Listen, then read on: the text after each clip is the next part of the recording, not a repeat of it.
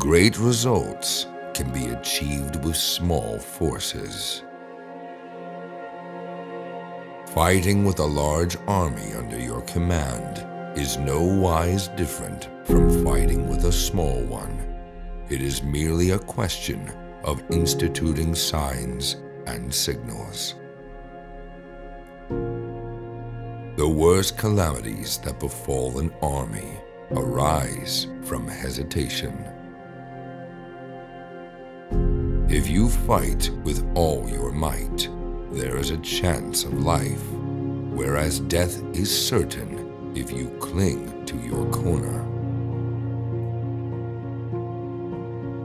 Regard your soldiers as your children, and they will follow you into the deepest valleys. Look upon them as your own beloved sons, and they will stand by you even unto death. If you do not take the opportunity to advance and reward the deserving, your subordinates will not carry out your commands, and disaster will ensue. One mark of a great soldier is that he fights on his own terms or fights not at all. A wise leader always considers gains and damages in his decisions.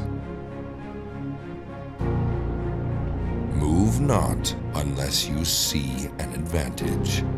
Use not your troops unless there is something to be gained. Fight not unless the position is critical. When one treats people with benevolence, justice, and righteousness, and reposes confidence in them, the army will be united in mind, and all will be happy to serve their leaders. It is easy to love your friend, but sometimes the hardest lesson to learn is to love your enemy. Do not engage an enemy more powerful than you. And if it is unavoidable and you do have to engage, then make sure you engage it on your terms, not on your enemy's terms. One need not destroy one's enemy. One need only destroy his willingness to engage. To lift an autumn hair is no sign of great strength. To see the sun and moon is no sign of sharp sight. To hear the noise of thunder is no sign of a quick ear. A good commander is benevolent and unconcerned with fame. Treat your men as you would your own beloved sons, and they will follow you into the deepest valley. Quickness is the essence of the war. He who is prudent and lies in wait for an enemy who is not will be victorious. To know your enemy, you must become your enemy. All warfare is based on deception. Hence, when we are able to attack, we must seem unable. When using our forces, we must appear inactive. When we are near, we must make the enemy believe we are far away.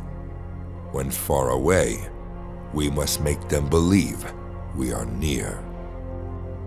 The whole secret lies in confusing the enemy so that he cannot fathom our real intent.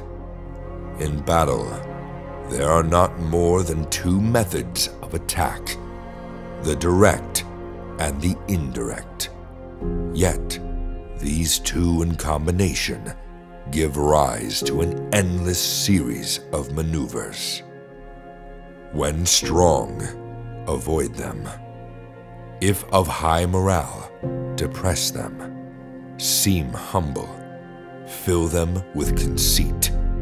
If at ease, exhaust them. If united, separate them, attack their weaknesses, emerge to their surprise.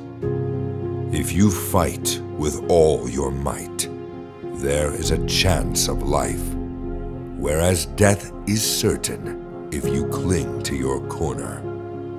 Water shapes its course in according to the nature of the ground over which it flows. The soldier works out his victory in relation to the foe whom he is facing. Disorder came from order. Fear came from courage. Weakness came from strength. If fighting is sure to result in victory, then you must fight, even though the ruler forbids it.